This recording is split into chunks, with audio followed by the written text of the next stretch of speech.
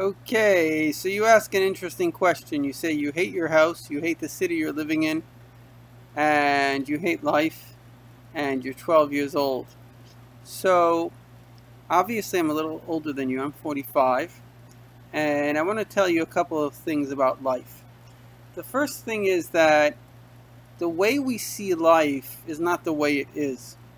The way we see life is very much based on our emotions. So, when we're happy, we don't see problems. And when we're miserable, all we see is problems. And so what everything you're saying is basically that you're miserable. Now, it would make a lot of sense that you're miserable because you're probably in quarantine. And when you say you hate your house, what's really going on is you're being sick and tired of being stuck in your house. So the first thing you need to do is get out of your house from time to time. I don't know if where you are you can do that, but just go into nature as much as possible. Take walks. Now, just getting into nature will change your perspective. You should try to, I don't know where you are, but as much as possible, take hikes. Be in nature. Be somewhere else. So you're not always in your house. And as your emotions, as your reality feels better, even, you see, the thing about life is, and this is a very important thing, when we're young, hopefully our parents take care of us, so we're feeling good. And anything bad, it's like, oh, that's so terrible. But the older you get, the more you realize, you know what, if anything's good, you're lucky.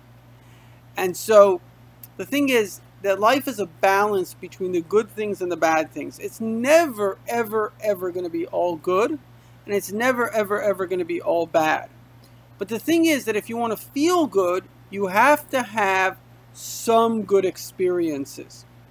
So therefore, you have to make the effort to make those experiences. You know, you're not going to get those experiences on the internet. You're not going to get it through games. You're only going to get it really through three things. The first is every morning when you wake up, you have to count your blessings. The first thought of the day creates the train of thought. Gratitude improves your attitude. It gives you hope and happiness, so it's worth it.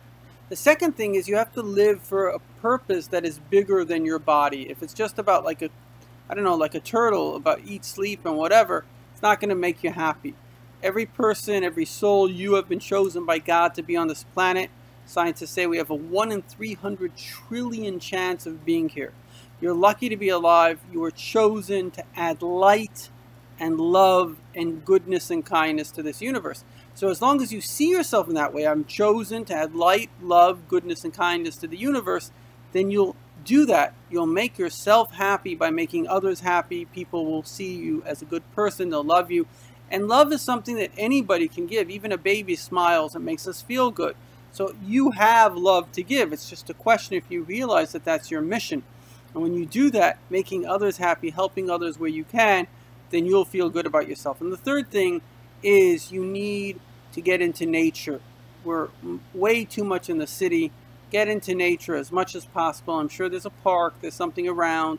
Do that as much as possible, especially in this time, and you'll see yourself in a much better way.